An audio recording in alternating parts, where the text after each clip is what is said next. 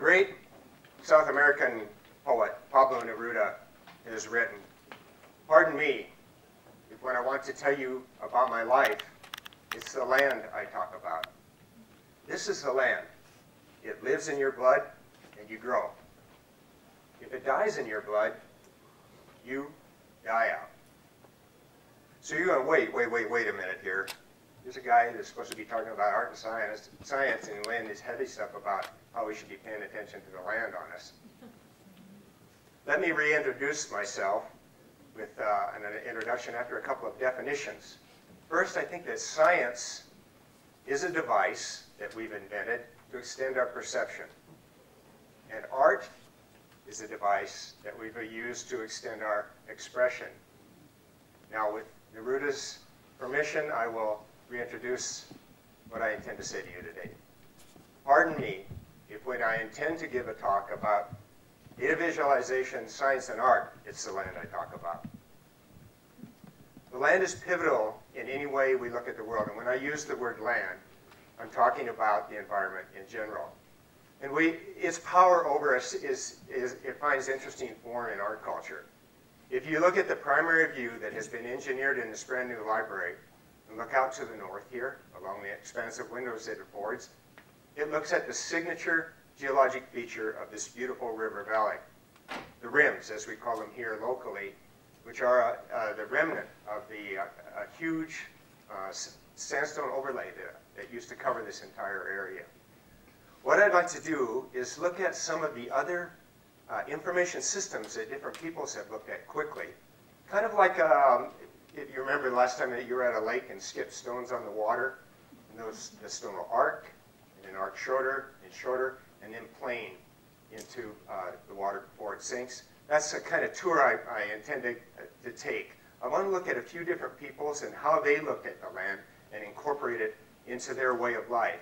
I think it's important before we begin talking about science and art, data visualization, and all of these fancy 21st century terms that are emerging as we explore computation and its abilities, and see how other people have invested their knowledge systems with a notion of where they are.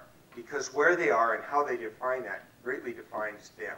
It's no different for them than us. I'm going to throw the stone, and the first place we're going to start with the stone is in Australia. The indigenous people there, the aboriginal peoples, had a technique that's called Kajika. It means songline. In the 1980s, mid-1980s, Bruce Chapman published a book that introduced us to the concept. And basically, it's a melodic recitation of the history and the topography of the landscape, all in one thing. It was created in a pre-scientific era, but it has an analysis to it that almost it shakes us fundamentally in terms of how we perceive our science relative to it. What they would do was they would make the melody of the song, the Kajika, follow the topography of the land. So if they were descending a steep slope, they would have an arpeggio as the melody went downhill. What the melody or what the lyrics of the song would be reciting would be the history of the people who were there, the creation myth that caused the landscape to look like it is, and the relationships of the people one to another.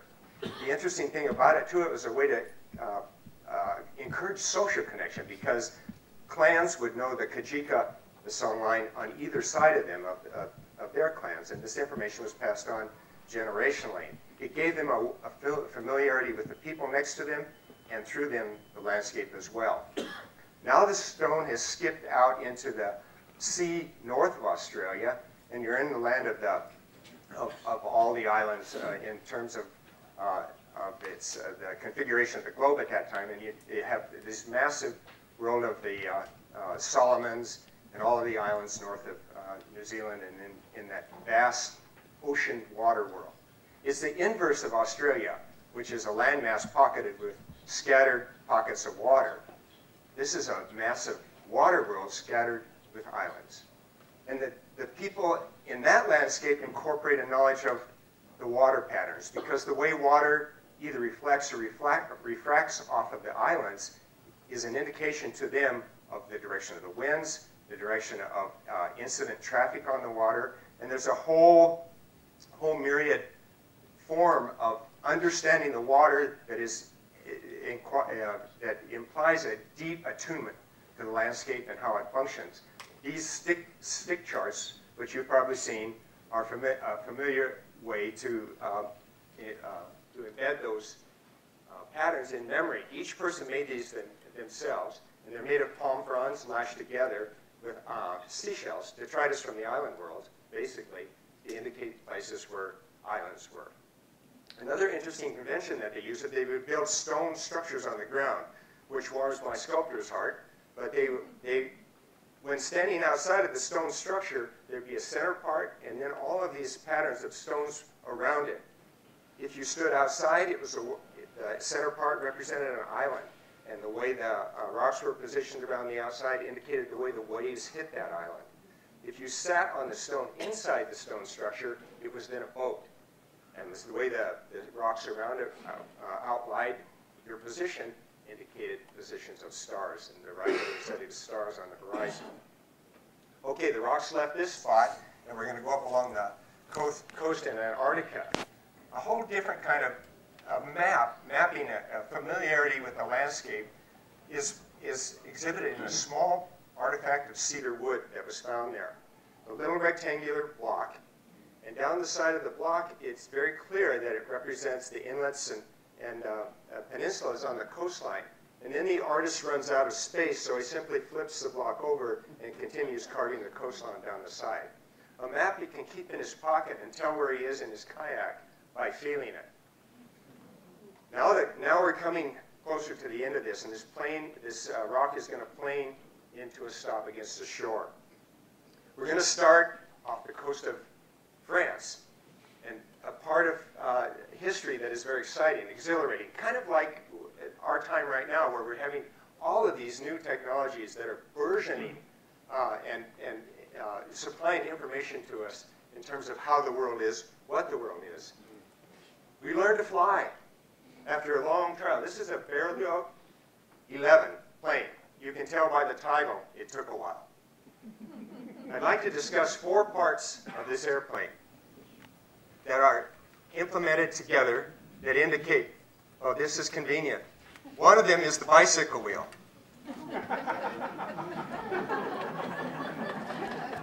And you can see, if you put a seat on it, you have a means of transportation.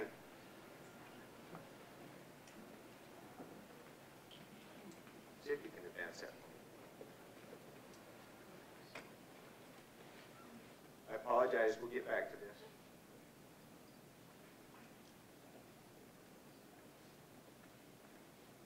Or if you put it on a seat, you have one of the iconic works of the 20th century. This is Duchamp's Bicycle Wheel on a Stool in the Museum of Modern Art in New York. And it is unique in that this was created in about 1930. The flight over the English Channel in the Berlioz 11 occurred in 1909. So the world was on fire with ideas. We have this amazing ability to fly. At the same time, we have this being called art, which was a totally innovative concept. The word ready-made that Duchamp used to define this kind of art, he picked up from a dress shop on the streets in New York, where you could walk in to the dress shop and walk out with a ready-made garment as opposed to having it designed for you. The next object I'd like to talk about with the airplane is the propeller. Duchamp and his friend, Constantin Brancusi, and another artist named Fernand Léger, were at a show that was showing the aviation marvels of the day. And Duchamp ran into the propeller. As you can see, they're a beautifully made thing, hand-carved out of wood. And he says to Brancusi, he says, painting's washed up. And by that, he means the representational painting of the time that he called retinal. Painting's washed up. This is the future. Can you create this? And this is Brancusi's answer. You've probably seen this sculpture. It's very famous. It's called Bird in Space. And it alludes to the flight of a bird in space. So these artists were right in touch with the contemporary technology that was happening at the moment. And Brancusi, by making an object like this, is way out on a limb. So far, in fact, that when they tried to ship this into New York as an art object, tax-free, The customs people wouldn't let him because they, in fact, claimed it was a propeller.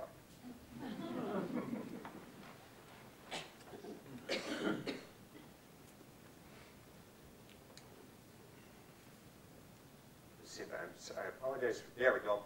The next thing I want to talk about is the way that all of this airplane was controlled.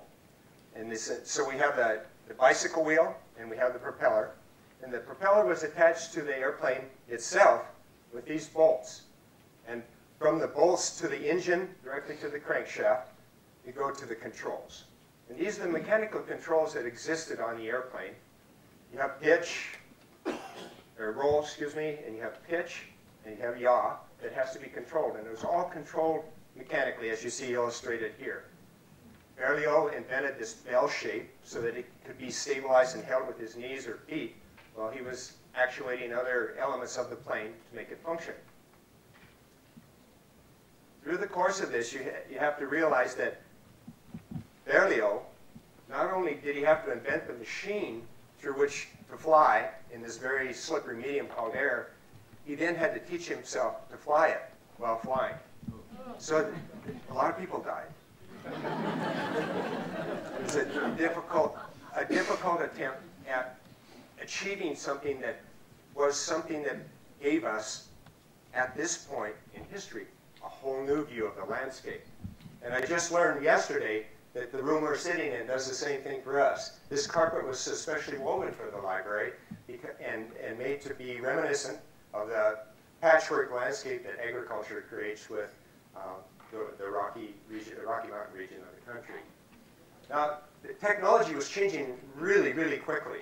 The unicyclist that rode in here just now reminded me of a fellow by the name of Claude Shannon, who was pivotal in terms of the world of information as we know it. He worked for Bell Labs. And what he did was come up with a mathematical theory of communication. And in the process, enabled the possibility to deal with what we call it bits nowadays, binary information that could be dealt with logic circuits and be used to control the things that Valerio had to do with his mechanical devices electronically. So these vacuum tubes that could be used as switches, yes or no, on or off, to do computationally complex things, eventually led to semiconductors, materials, and transistors from the point on to the present. We'll look at this is a piece by Laszlo Moholy-Nagy, and it's a light space modulator. This happened during the mid-20th century, at the same time, where he built this piece of sculpture to modulate the space it was in, generally in performance spaces, with light. This piece gyrates around and moves, and creating shadows and reflections throughout the room. Now, the last thing I want to talk about with this airplane is not the airplane that's in the image,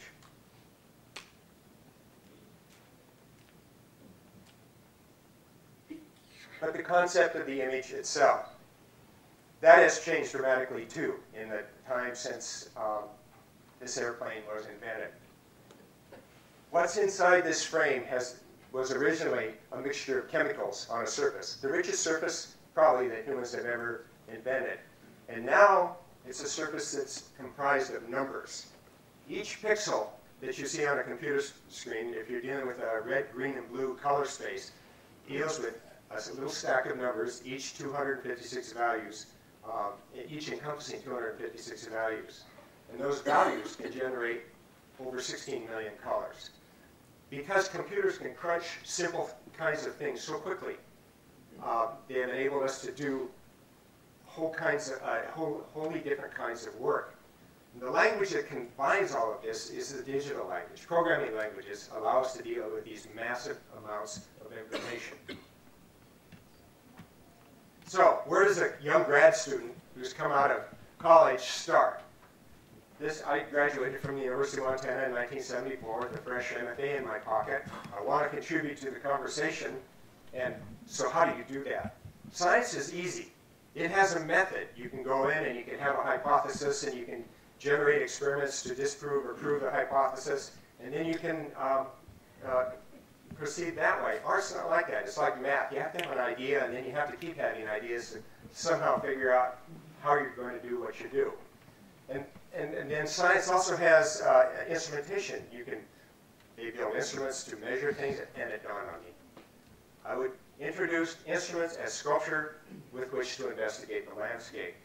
This is one of the first ones. This is a 35-year-old instrument, part of a suite of 4 instruments that took a measure of the landscape. It's a wind-drawing instrument, moved by the wind, that inscribes its pattern on a sheet on the drawing surface. This is a quick translator. It translates the flow of water in the creek into sound. The floats read the up and down motion of the water, and then windmills drive these plectrums and make them move.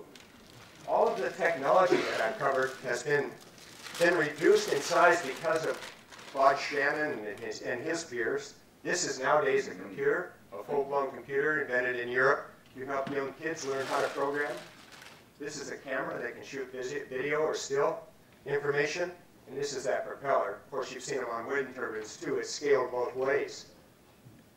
I've taken all of this information. I'm interested in the landscape, mystified by it. Albert Einstein says that it's one of the most sublime experiences people have is mystery. It attends the nature of true art and true science. This is the last piece that I'll show you. It's a piece under development. This is a piece for the future. It's designed to walk into space, into a landscape space, and investigate it at a human pace. It can fly. It's combining contemporary technology of the quadrotor with the bicycle wheel so that it can walk out into a landscape and persist there. It has solar cells so that it can supply its own energy, and it can move across a landscape either governed by radio frequency control or through its own programming. But it's intended to last and survive out there on its own and investigate the landscape that I think informs us, and it really defines who we are as a people. It has one advantage over Duchamp's bicycle wheel on a stool in that the legs can pivot and provide its own tripod. Thank you very much. One other thing before I just about forgot. One other thing, teach your children to code. This digital information that we have out there is a new medium. It's a lens through which we can see nature. If you teach your children to code, they'll figure out how to focus, and finally, the land will be in them, and they will live.